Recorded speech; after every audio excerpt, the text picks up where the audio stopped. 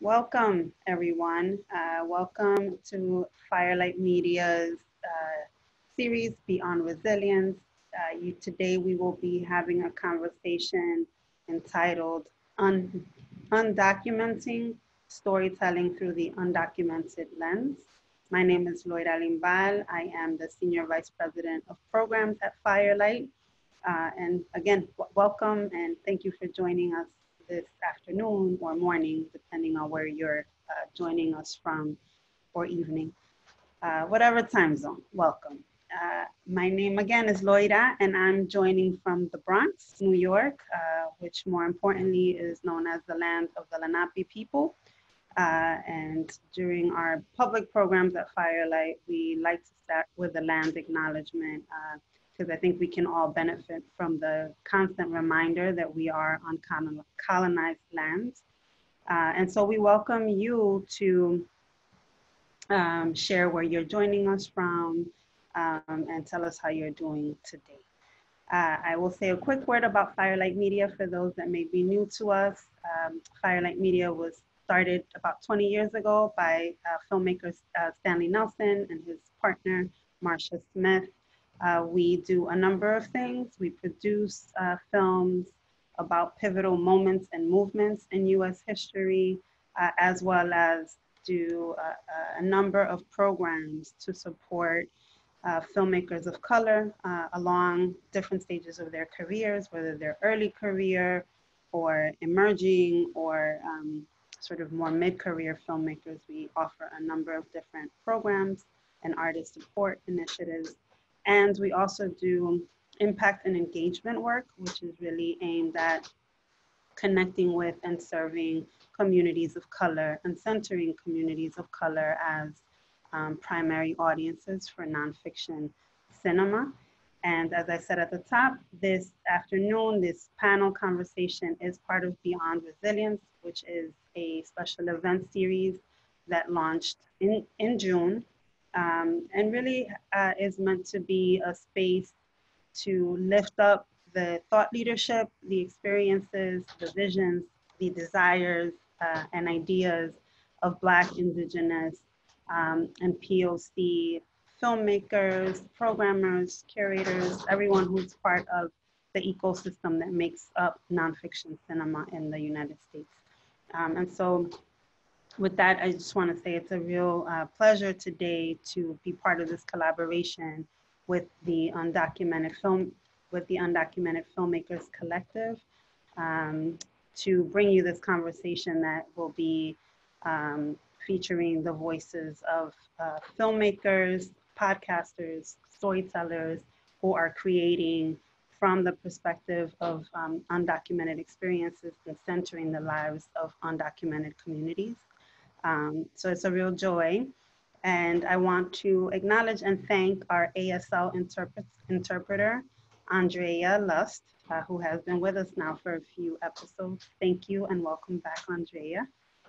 And now, finally, it is my pleasure to introduce our moderator for this conversation. And I am looking up her bio because I want to make sure that we get to hear a little bit about her and her amazing work before we jump in. So Luna Moya, who is our moderator today, is a bilingual documentary editor with 10 years of experience in the film and television industry. Luna is a formerly undocumented, queer, and disabled filmmaker.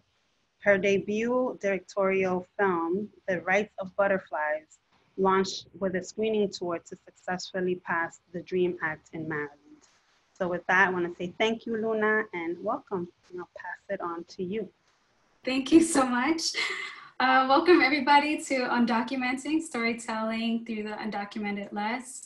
Thank you, Laura, for the introduction. And first, I would like to thank Firelight for having us. This is our second collaboration with UFC, the Undocumented Filmmakers Collective. We were together at Sundance earlier this year when some people may have already had like a pre-exposure to Rona, possibly. But we collaborate on the panel for Undocumented and Unerasable. And so for those that are not aware, UFC, the Undocumented Filmmakers Collective, is a filmmakers collective that tackles the systemic inequities that undocumented immigrant people face in the filmmaking industry. And so we center the expertise of undocumented immigrant folks, and not only through our stories, but also our expertise, our creative power, and as primary audiences. I will be your moderator, and you will see soon a real video to what I have, a little bit of my work.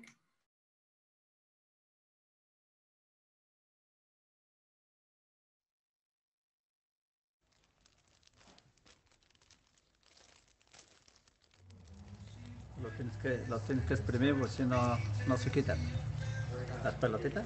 Ah, sí. Si no la exprimes se hace la infección ahí. Hay que quitarlo, hay que exprimirlo para que salga toda la sangre y no se...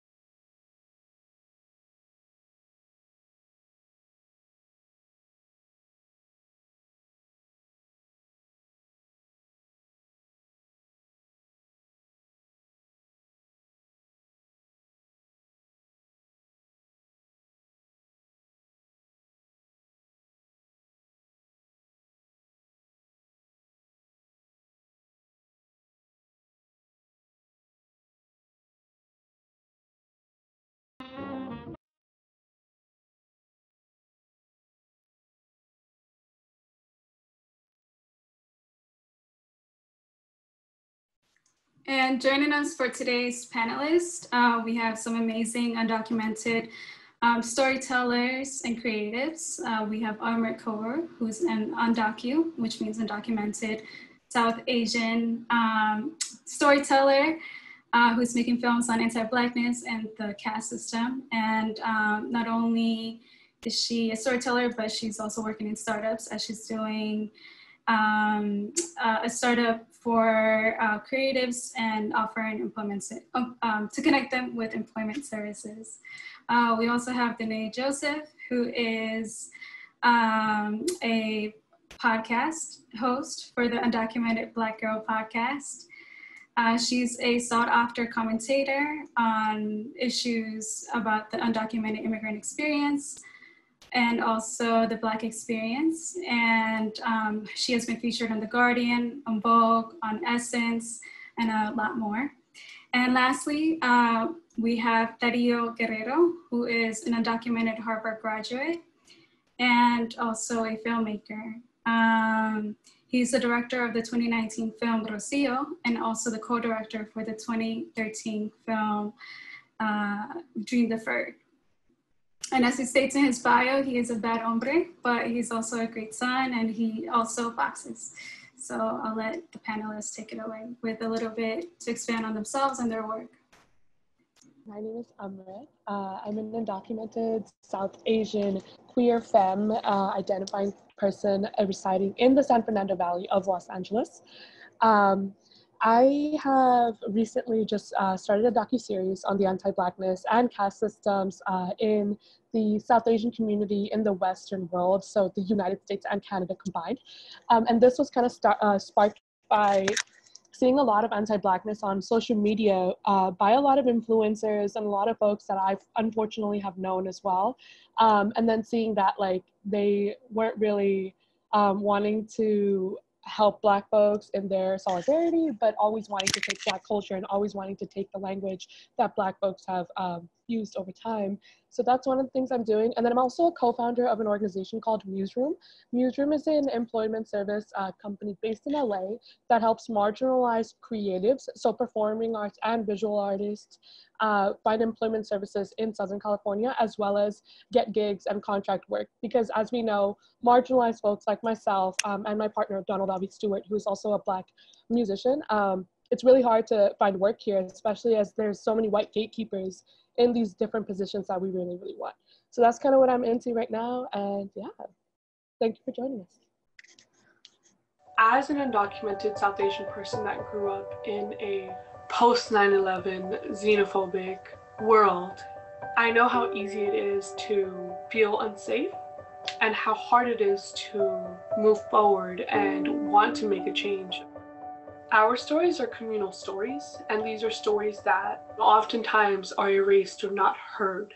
And that is exactly why I think it is important to do such things as the census as a South Asian person. Growing up, I walked on eggshells since my parents told my siblings and I that if we ever shared our immigration story with anyone, we'd be taken away from them. In 2016, I remember getting a call from my mom, and she was asking me if the best thing to do now for her would be to close all the blinds and lock the front door because ICE or the MAGA people would come to our door.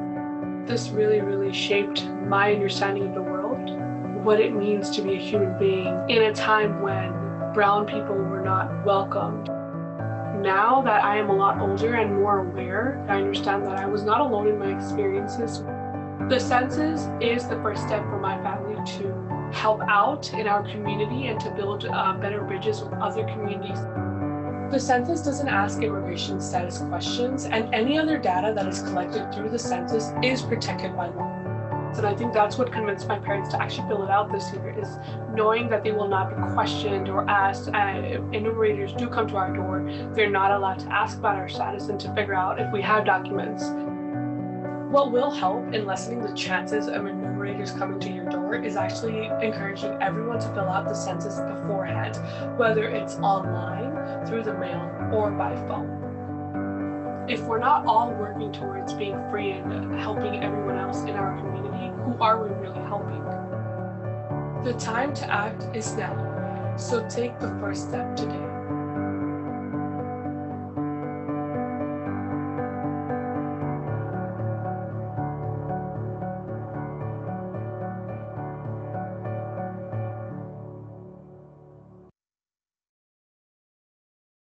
And now we have Denea Joseph introduce herself.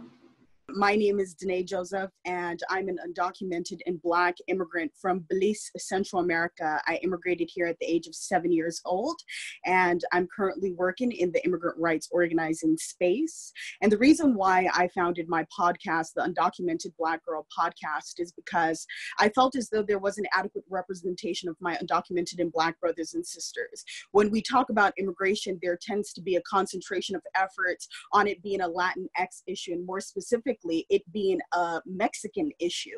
And so as a result, the approximate 619,000 undocumented and Black immigrants are left to suffer in silence. And so that's why I'm honored to be a part of conversations like this one that really centers the diversity within our immigrant community. Thank you.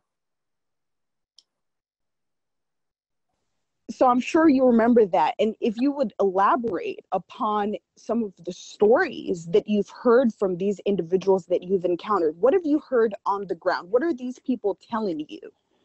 Denea, let's just say that I really haven't slept in the past 4 years. I have gained 45 pounds because of what we are dealing with in the cries of those people. You mentioned that mother who was in Tapachula screaming, Ayúdame, ayúdame, help me, because my child, my baby is in need. We saw her tears face to her nose. Right.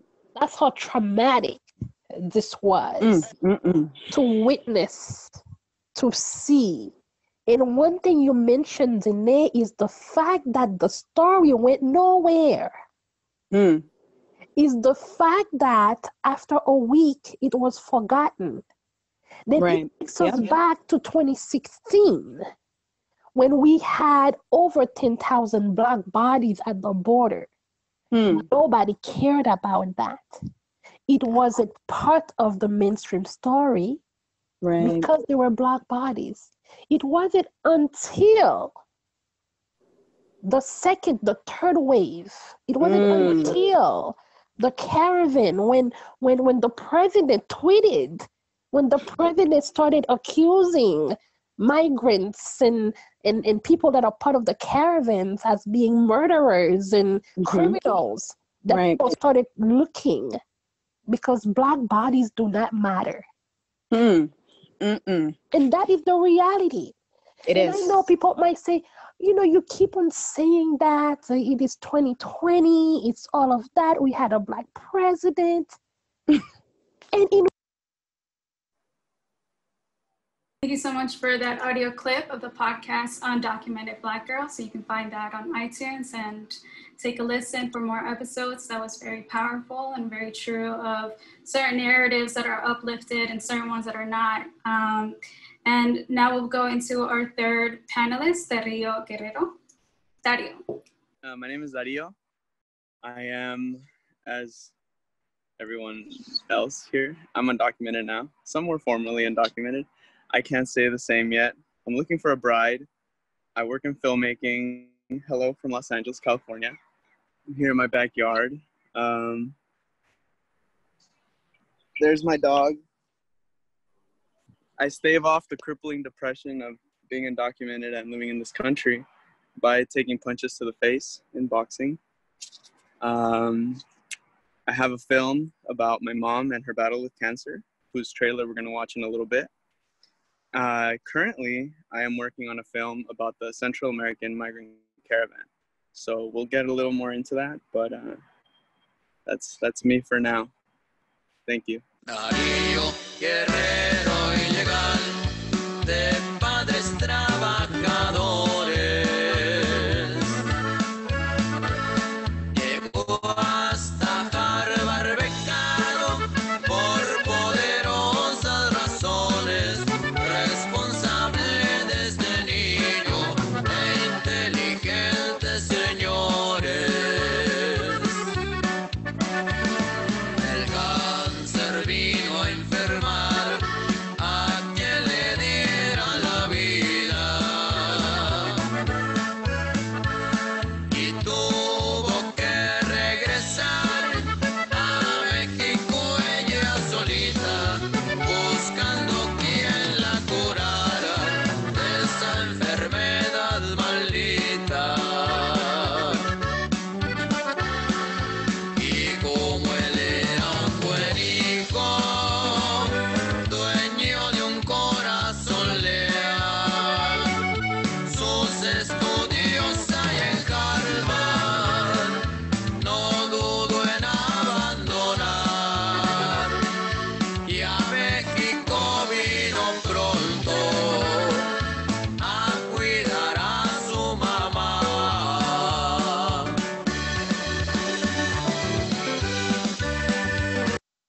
Thank you so much. Yeah, like Denea says, how is it that you have your own song? That's a norteña, right? Okay, cool.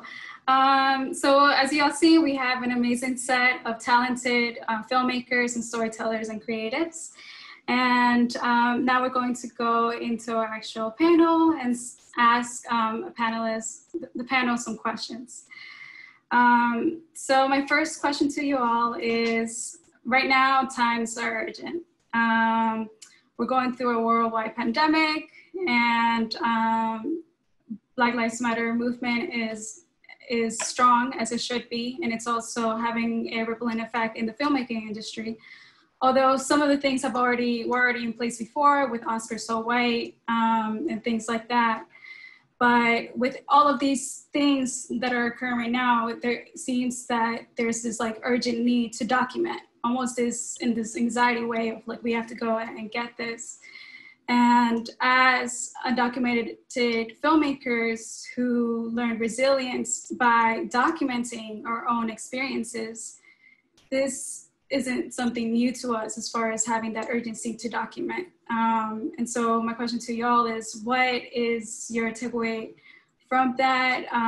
Do you have any thoughts on that? Any advice or precautions as filmmakers are going out and documenting these times? Yeah, so thank you so much for that question, Luna. For me, I think it's been great to see so many folks on a very large scale, show solidarity, show up for Black folks, and make space for Black folks, space that is very much needed in this time as well as like every other time in this country and globally. So that's been great. For me, I've been a little concerned though, because as you said, there is a need right now. Like a lot of people are like, oh, what can I do? What can I do? Like, so a lot of folks are trying to like, take actionable steps, but sometimes it seems as if those actionable steps may not be the best ones to take. So I've myself like had to check myself, because I'm like, I want to like, I want to help folks like this, but it's like, I have to, defer and I have to get advice, or like I have to, make space for Black folks to do so.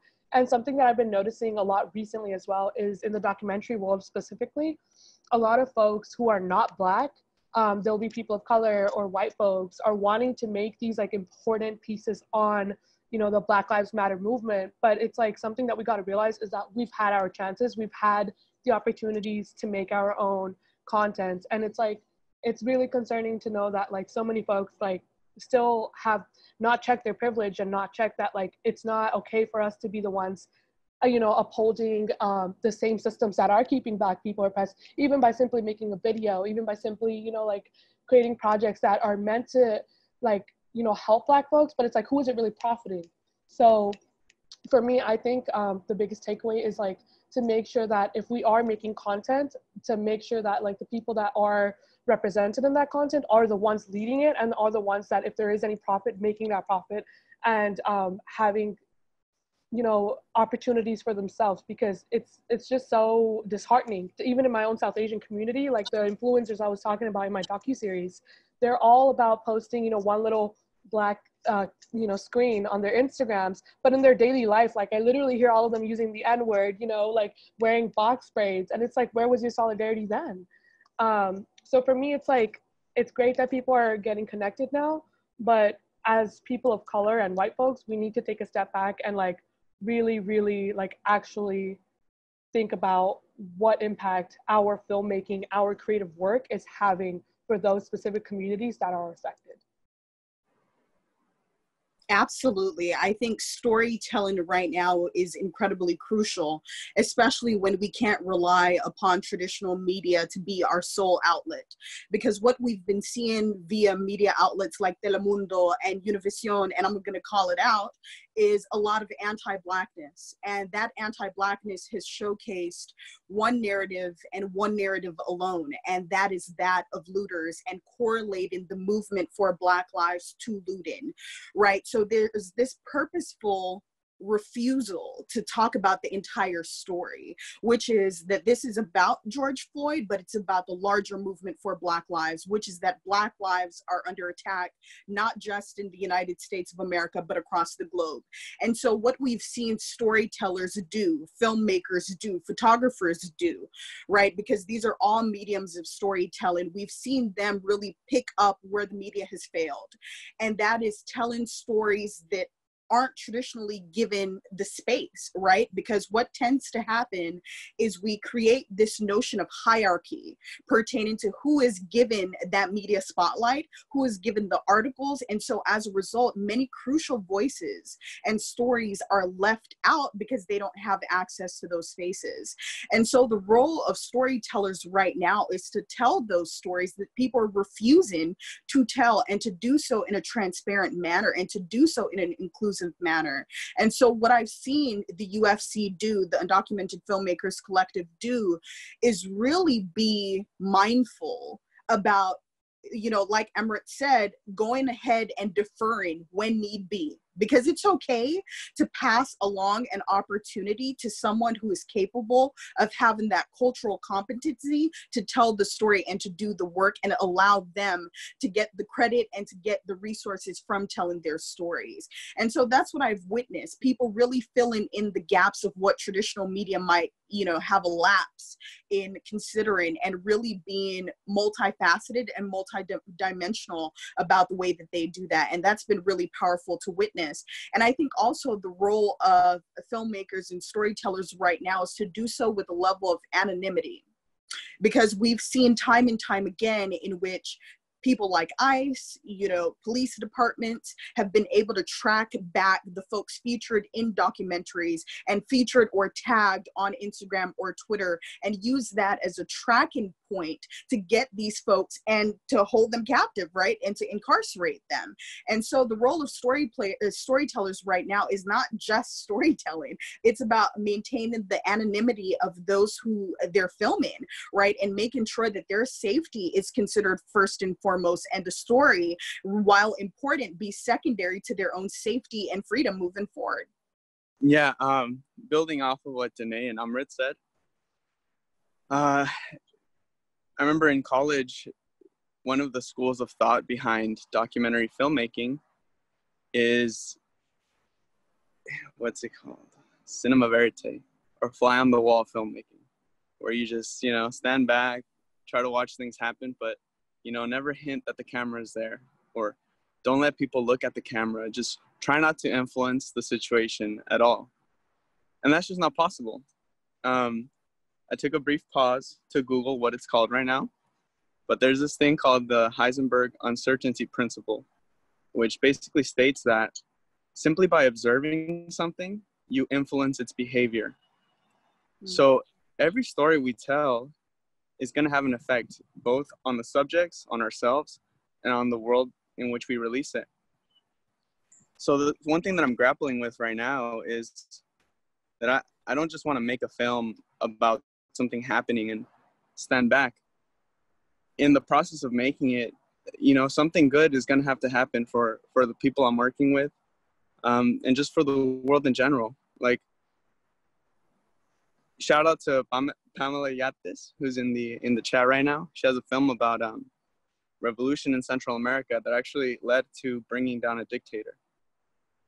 And Seth Hernandez, also of the Undocumented Filmmakers Collective, worked on a film about a trans woman being murdered in the Philippines by an American serviceman. And the film itself became a vehicle for change and for people to mobilize and demand accountability. So I think that's, you know, especially now in this time where these massive movements are happening, we can't just hope to sit back and capture them unfolding, but our involvement needs to have a positive effect. And I guess that's the problem, figuring out how to manage that. But I think that should be more of the mindset we enter this. Thank you all for answering. And yeah, that's really true. With documentary filmmaking, there's such a desire to be that fly on the wall. And there's such a thirst to be objective, but we're not objective. Everything is subjective. You know, like the name of this panel, lens, like all of us have our own lens and our own perspective. And as times are unfolding, like take a beat to check how it is that you come in with that lens to film. In particular with undocumented issues, like Denea states and mentions, it's not just the filmmaking part, it's not just the storytelling part, but it's also the anonymity or the legal counsel that should also be taken into consideration. My next question is with, let's see, so one of the first actions that the Undocumented Filmmakers Collective had was an open letter to producers of Living Undocumented, as they had unjust staffing practices. So in a documentary series for Netflix about undocumented issues, nobody that was directing or operating the lens was undocumented or had undocumented experience. And, you know, they made the letter not just for that series, but beyond, because it's not the first time that this happens. And it's even now, as like filmmakers are going on and documenting things, you know, it's occurring right now too.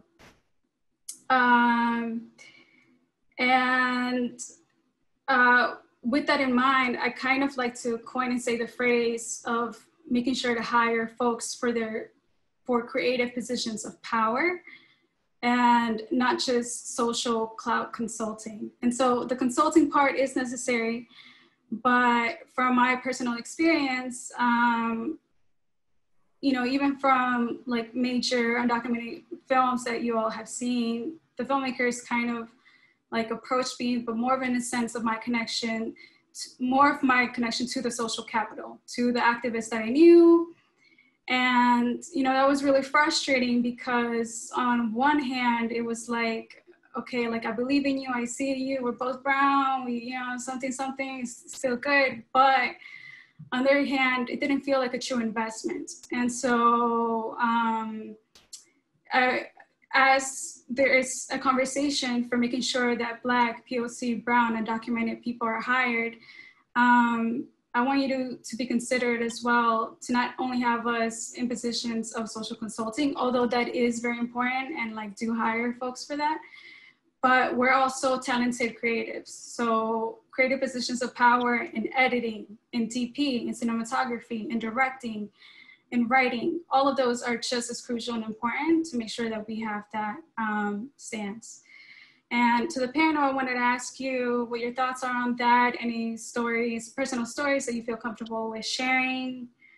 Denea, I know that you also are a racial justice consultant, so anybody looking to hire, hit her up, and yeah. I absolutely want to touch on that point, Luna, to the documentary that was being shopped around before it was eventually put out. I want folks to be clear that this was something that was shopped around for a long time. And organization after organization said no to this project, right? And the reason why folks said no is because of Luna's main point, which is, how do you expect our participation but refuse to allow any of our creatives to take ownership over this work? And the organization that I worked with last, they had approached us about doing this work.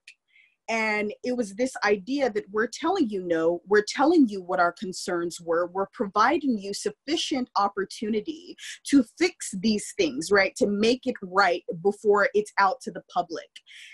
And they simply didn't care. They had a vision in mind. And this isn't to call anyone out, it's just to really call a spade a spade. They had an idea in mind and they just ran with the idea. And so there's often this notion, right, that as undocumented people, as marginalized people of color, right, as people at the intersections of not one, but two or many identities, there's this assumption by those who are creating that we are just the subjects, that's it, right? That we just need to be on the other side telling our stories, but not capturing these stories. And the reason why that is because there's so many stereotypical notions about who immigrants are and what we are and what we do.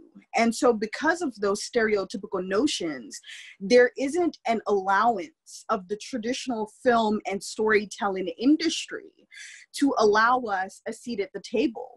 And that's extremely detrimental and toxic because there's so many talented filmmakers and storytellers who are doing this work, like some of the folks who are accompanying me on this panel, and have the vision and have the expertise like that of Luna, who has more than a decade of work, right? And so we really need to start unlearning these notions of who can do and who can't, and provide opportunity to those who are marginalized to also be in positions of power to do the storytelling. So I think that's important. And I think we also need to look into, for those of you who are listening and potentially looking at opportunities to tell stories, is to compensate those who you're telling their story. Compensate folks for their time. If me as an undocumented woman, when I ask people to do any project for me, I try to provide any compensation possible. So if I can do that as an undocumented woman, I think with those who have fellowships and grants and resources at their disposal, there's really no excuse not to pay people for their expertise. It's not just their narrative.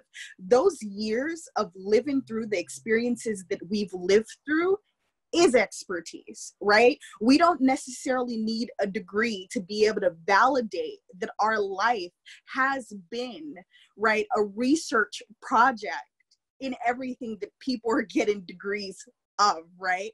Those immigrant rights, theorists and all of these things, we are that. We have lived this.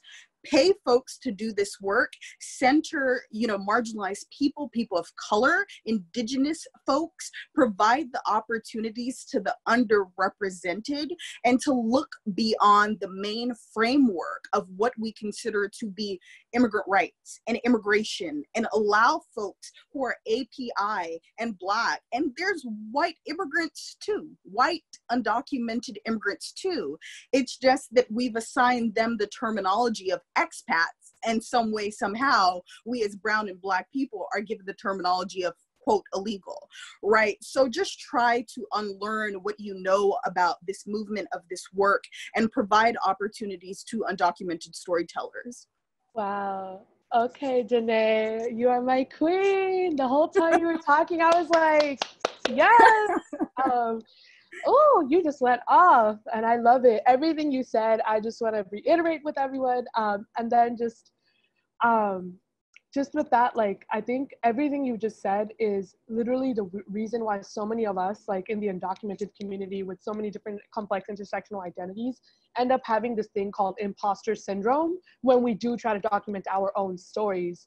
And so, like, for me, I've, in the last, like, few years, I've had the opportunity and, like, the benefit of, being part of a few fellowships. And I just actually recently left one in May. It was called Outfest's Outset Filmmaking Program. And the reason I left it is because of the same exact thing, where they had this diversity quota that they wanted. So they wanted me because I'm an undocumented queer South Asian filmmaker in Los Angeles, but they didn't have the resources or the knowledge or the education to support someone like me in my position, even though they're housed in the LA LGBT Center. So it just goes to show you that no matter how big a film festival is, no matter how big a program is, if it is run by white people, it will always have holes in it. If their executive team, if their board does not have people of color in charge for a program that is meant for people of color, or marginalized queer folks or undocumented folks, whatever it is, then that program will never, ever actually authentically help those people that it's meant to help.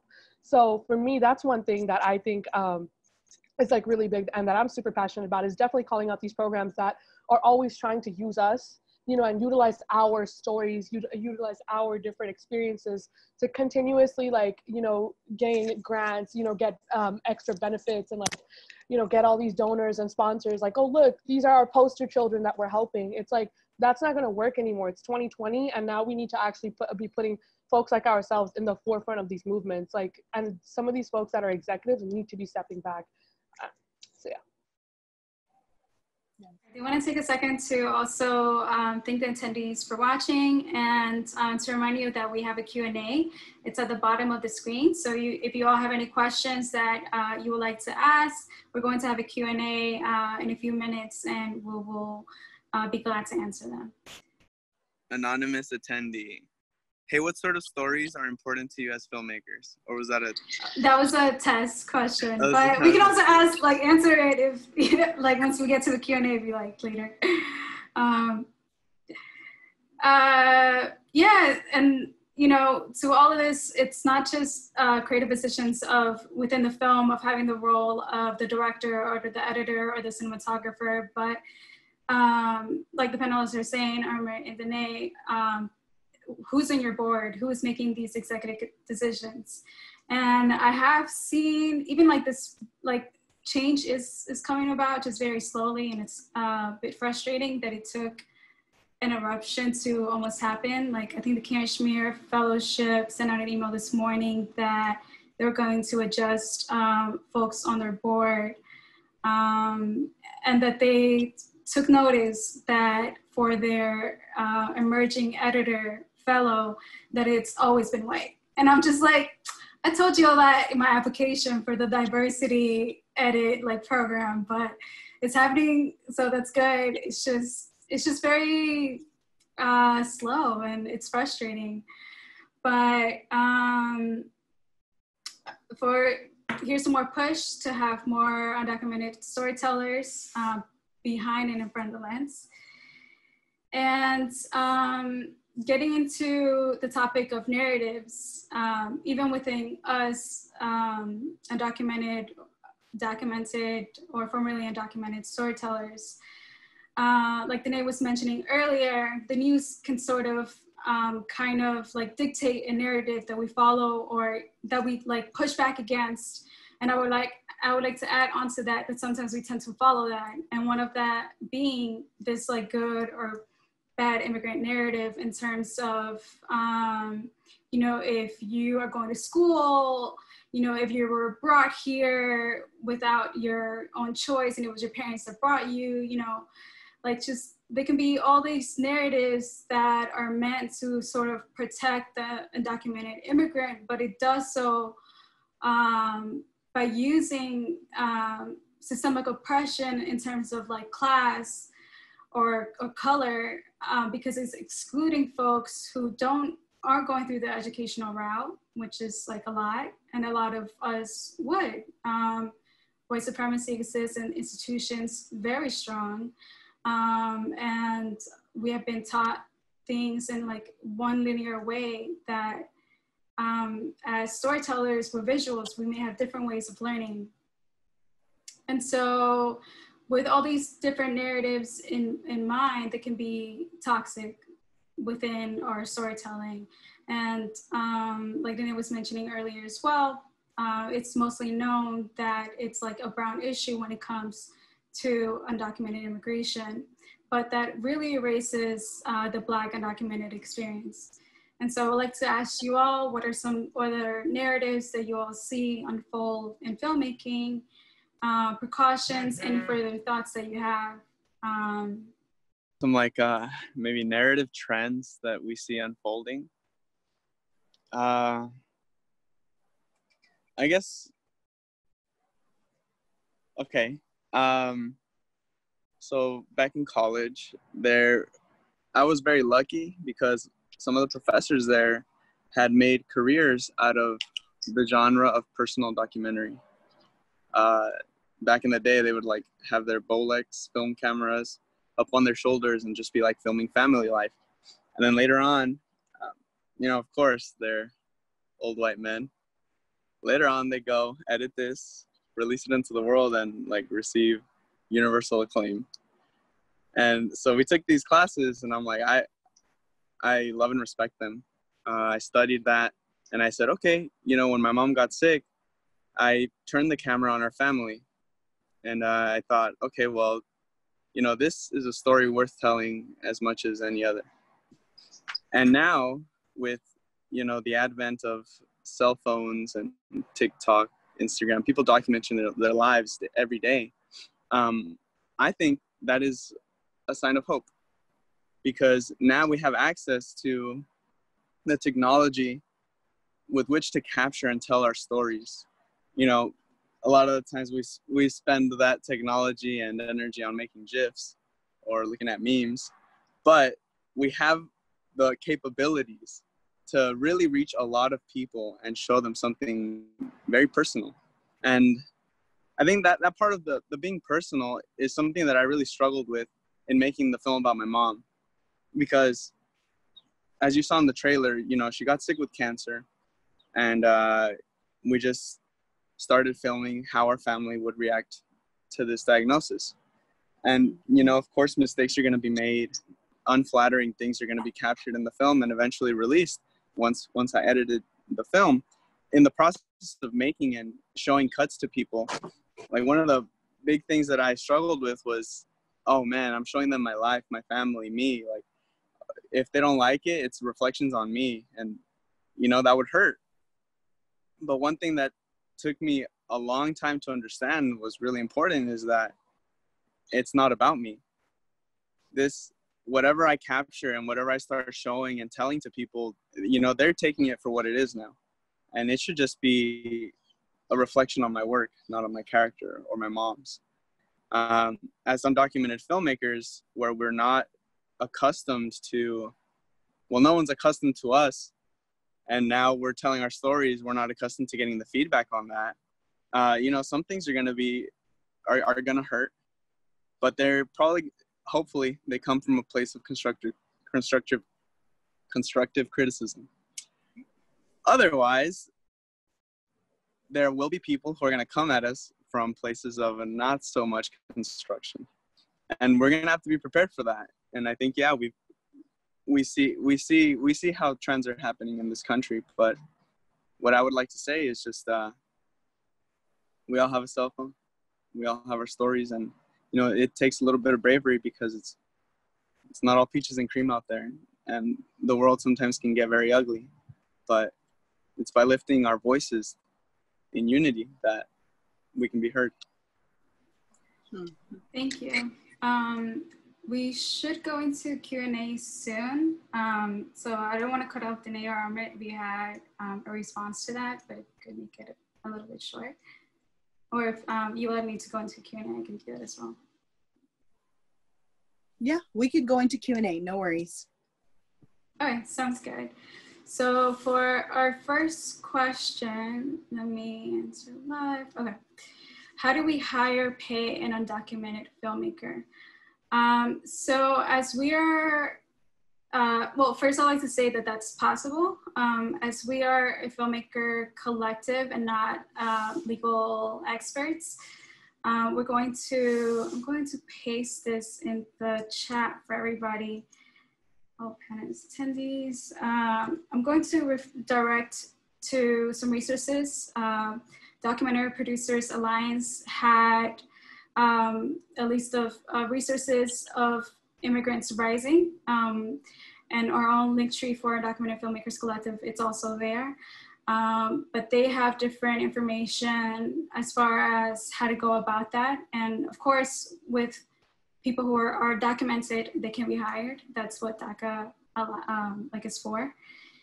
But as far as like more further legal counsel, I would say go to those experts. And then also, if you are using those resources, I would encourage you to find a way to donate money to those organizations.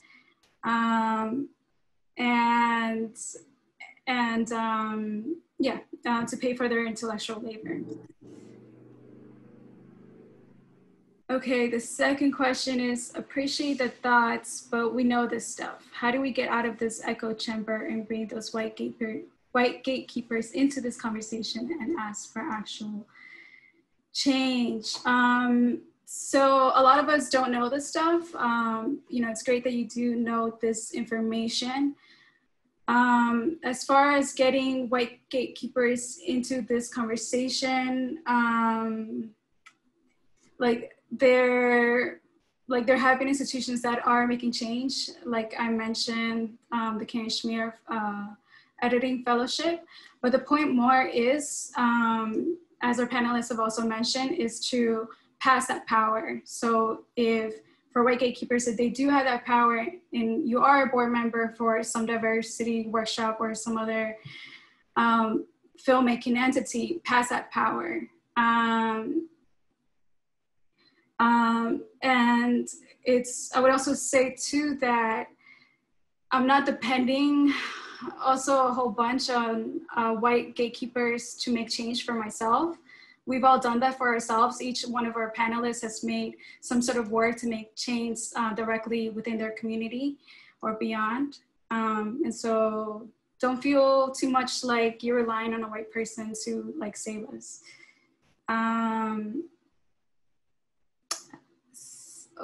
Okay. How are you all feeling about the mainstream narratives about essential workers in this moment? What is missing from the current conversation? I will let you all answer this. for me, what I'm feeling about the mainstream immigrant narrative is that it completely erases that of the people that this country is trying to push out, right? Time and time again, we've seen this administration prove that it doesn't value immigrant lives. And that is by him refusing to give mixed status family any money from the CARES Act, right? That's by him refusing to give any undocumented students access to funding from the CARES Act, right? Whereas we see that our undocumented brothers and sisters are essential workers, whether that be from the farm workers to the people who are working in the grocery stores, all the way to the folks who are literally serving as healthcare professionals during COVID-19 pandemic. And we've seen no attention being given to that, or little attention being given to that. And it's interesting when we look at the prioritization of kicking us out, where in this moment, the country would not have been able to stay afloat without immigrant contribution. So I definitely think that's an important narrative that we need to uplift.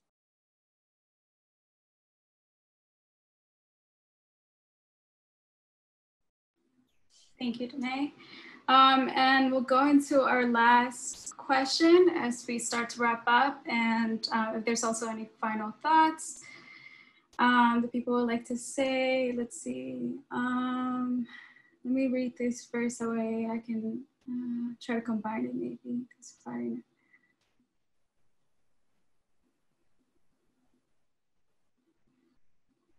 Okay, I'll try to combine these two questions. So one is thanks to Firelight and all the panelists. What do you all see as the intersection between immigrant rights movement and Black Lives Matter? And the second question is, do you feel like predominantly white institutions can ever make a meaningful change in the work that they do, even if they hire Black, Indigenous, people of color to leadership positions? Or do you think that we should build our organization from scratch? Sorry, you can answer one of them if you like. It's a bit loaded to say both. So I'll go ahead and start. I'll say, go ahead, Amrit. Okay, so I'll answer really briefly because I know we're rushing to try to wrap it up. But to this question, to the last question about the correlation between the immigrant rights movement and that for the movement of Black lives, I would say that they're not mutually exclusive at all. The movement for Black lives is currently asking that this nation defunds the police. And defunding the police, we can't talk about defunding the police without abolishing ICE. Immigrant rights has been asking to abolish ICE since its formulation. So when we talk about those two systems, we need to recognize that they go hand in hand, right? Because ICE hasn't always existed. Police has always existed, and its original form was meant to capture enslaved people, right? That's where police comes from.